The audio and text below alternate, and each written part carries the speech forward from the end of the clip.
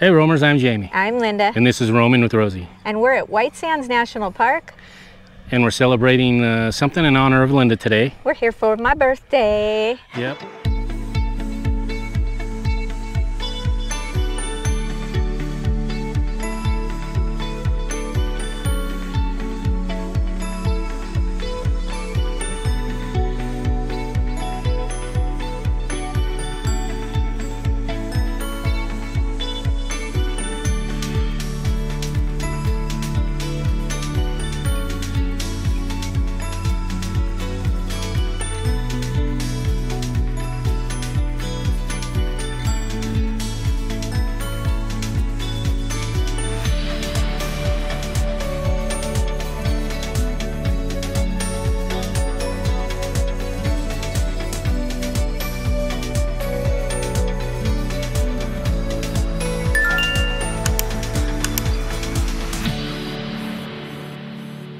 White Sands National Park is 90 minutes north of El Paso, Texas, or 1 hour from Las Cruces in Alamogordo, New Mexico.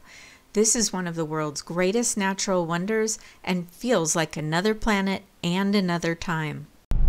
How you doing? Hi. Good, how are you? All right. Former or current U.S. military? No. 25, exact change or a card? We want to do a lifetime pass. 62 or older U.S. citizen? Today, That's why I married this old broad, so I can get the discount. Well, you don't get a discount. You just come along. Yeah, I just come along. That's what I'm doing for my birthday today. That's her That's birthday. not a bad birthday That's gift. her birthday present. ID there. Yes, it is. Happy birthday, Linda. Thank you. It'll be $80. Exact change or a card? Card. Perfect. Have you had a Parks Pass before? We yeah. did. Okay, this one's kind of going to work the same way. It's accepted at the same places. The only difference is you can't have somebody else share this one with you. It's only got one signature line for you. But if you're in the vehicle, it covers the vehicle. Walking in, it's you and 3 adults. This one will expire when you do. So it will last a very, very long time. Get lots of use out of it. If it ever breaks, bring back the pieces. We'll get you a new one. Okay. If you lose it, it's lost. You got to buy another one, okay? Gotcha. Okay. All right. Thank Hey, you. thank you. Have a good day. Happy birthday. Thank you. I turned 62 and I wanted to go to a national park and get my rest of my life pass. National Park Pass. She gets a National Park Pass that's a forever one, so we don't ever have to pay again. Yep.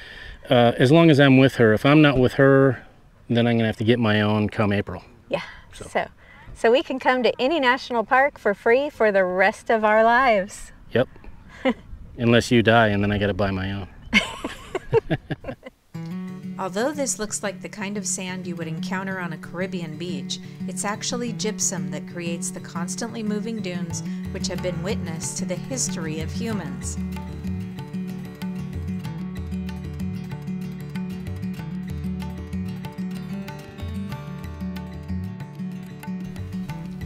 We'd seen that you can slide down the dunes and that they sold snow saucers in the gift shop. We thought it would be a fun thing to do, so we picked up a used one and some wax that would supposedly make the saucers slide fast. So we're gonna do some sledding today. Seems like the perfect day to do it. Not too hot, not too cold. And this is what we're gonna sled. Sand. Yeah.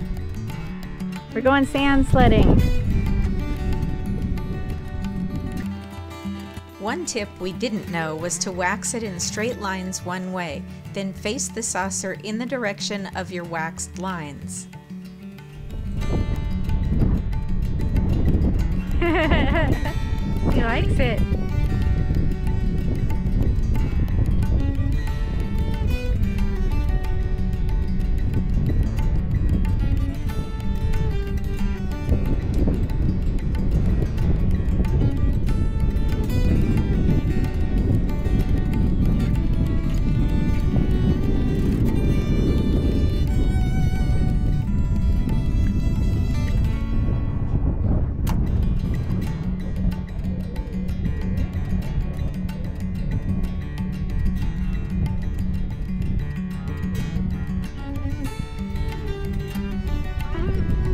That's great. Just like sledding on the snow. I I don't know if we were too big, the sand too warm, or too cold, but it wasn't much fun for us. There's a video from the rangers that tells you how best to do it. We watched that after we left the park, so missed some really good tips that might have helped to make it a little more fun. The rangers video also says that after a good rain is the best time to sled. Established as a national monument in 1933, White Sands covers 225 square miles and welcomes visitors from around the world to explore its unique beauty. It only became our 62nd national park in December of 2019, with a purpose of protecting the largest gypsum dune on Earth.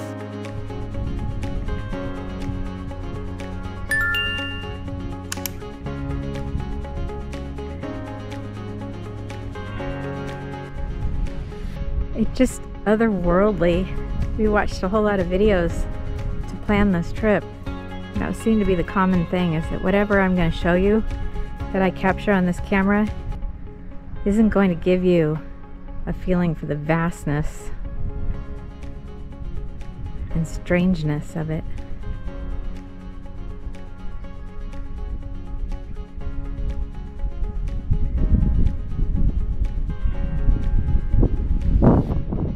We're headed out on the Playa Trail, and it's called this because there's water. There's a playa. Yeah, there's actually water in the little lake bed here. Yeah, playa, I believe, means beach. So yeah, it's rained a lot this last week, and then last night, and then I think again early this morning. So in fact, when we first left to head up here, it was raining. Yeah. But it's beautiful now, and it's pretty nice weather for September. So we're gonna go out and check out this lake. We're on what's called the east side of the dunes. You can tell because there's a lot more vegetation that holds the dunes in place. If you look further east, Now we are looking east. you can see the mountains and all that. You don't see any sand dunes really at all. I believe I read where eventually, after another 1,000,000 or so years, those mountains will turn into sand dunes as well. Yeah, I'll have to come back and see.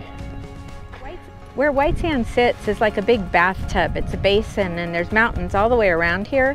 And those mountains, water comes down and it has nowhere to go. So it stays right here. And so even though it looks like a super barren desert, almost all year round, water's just below the surface.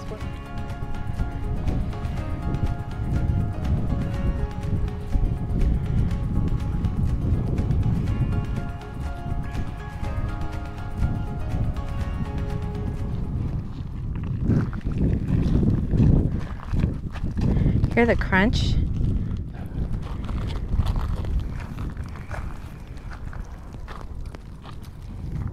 Yeah, the best description is that it feels like really rough sandpaper, but it breaks just like that.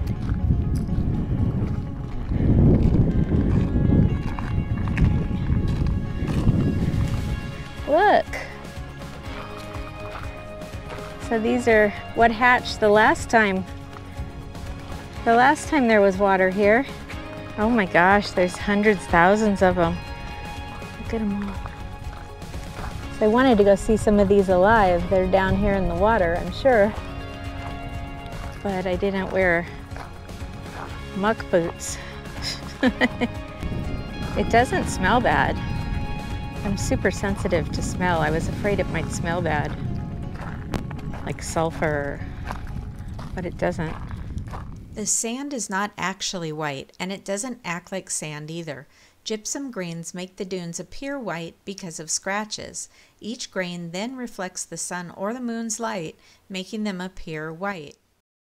Right next door to the park is the White Sands Missile Range, home to many factions of the U.S. military. If the name sounds familiar, it's because the world's first atomic bomb test took place here in 1945 at the code-named Trinity site. When it detonated, it released 18.6 kilotons of power and turned the surrounding asphalt and sand into a green glass. Less than 1 month later, atomic bombs of similar design were detonated over Japan by the United States. The National Park Service opens the location to the public twice a year, in April and in October. There are limited spaces each time as more and more people want to visit than they can safely allow. Dunes Drive is a 16-mile round-trip otherworldly roadway that goes through White Sands, which leads from the visitor center into the heart of the dune field. However, you're going to want to make stops along the way. There's 5 established trails in the park. This one is the Interdune Boardwalk. So yeah, right now I got a hiking boot full of sand, so this is kind of cool. So there's markers along here with what the plant life is ahead.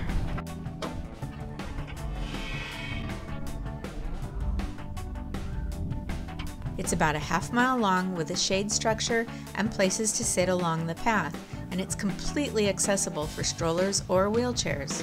10 interesting exhibit boards are mounted along the walkway as it meanders through the dune field, filled with the answers to your questions.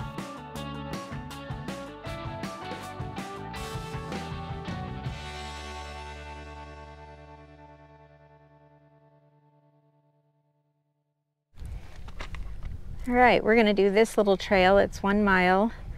I think we'll be walking among the dunes. The gentleman I was just talking to said there's blue posts that mark the trail, so they don't want you to go off it. So let's head out. Okay. Ready? Yep.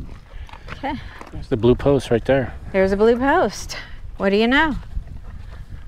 We've got just about an hour before we've got to get over to the trail for the sunset ranger guided walk. Come on, go.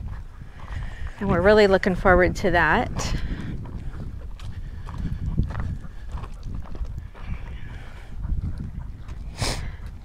I think there was supposed to be a thermometer there. There it is, right here. Where? Did I miss it? Oh, I was Temperature thinking gauge. something big in there. There's Oh. a thermometer right there. It's pretty to be able to see those flowers still here in the middle of September.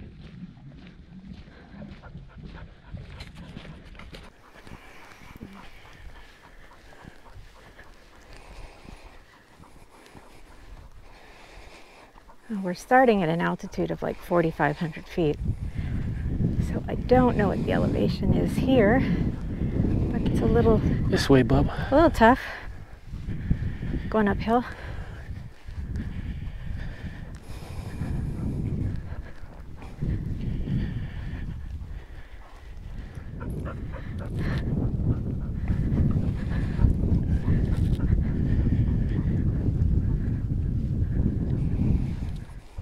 Wow, look at that. Just the stand of plant. Yeah, that's cool. Is that a cottonwood tree? They said there was a cottonwood tree here that's buried. Oh, maybe, I don't know. This is a cottonwood tree that I am standing above. It's got its roots all the way down and into the ground down there, and it's found a way to survive. Pretty cool.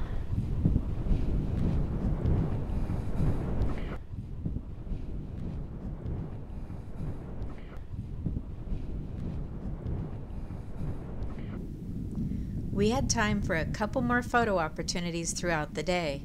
Who am I kidding? It's hard not to try to take pictures of everything here.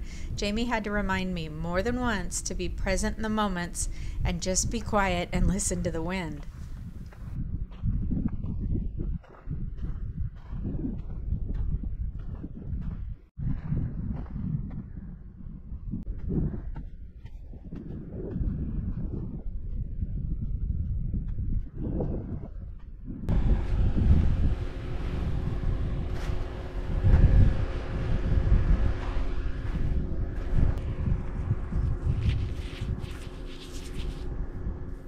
The highlight of the day was the sunset stroll, something they only do on the weekends. It was led by Marita, a very knowledgeable park guide. She brought along lots of learning tools to help visitors of all ages to remain engaged and better understand some of the geological history as well as some of the plant and animal life found here.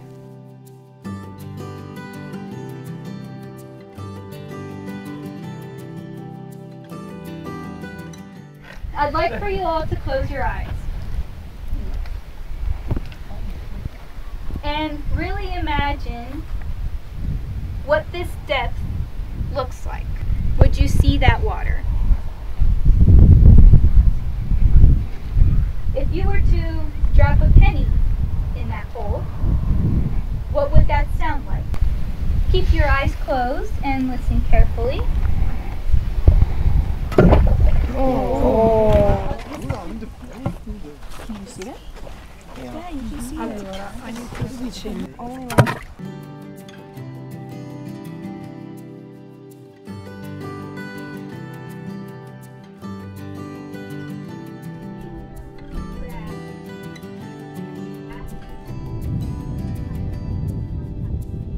After the stroll, Marita and a couple of park rangers hung around to answer questions as we all watched the remainder of the sun's rays go down.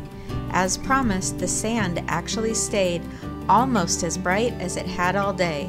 Alrighty, you all have a wonderful night. You too. Hey roamers, we really hope you enjoyed this video. If you did, please share it with your friends and family. And if you're not yet a subscriber, please hit that subscribe button. And ring that bell. That way you'll be notified each time we upload a new video. And make sure to leave a comment. That way you can be part of the conversation. Until next time. We'll see ya.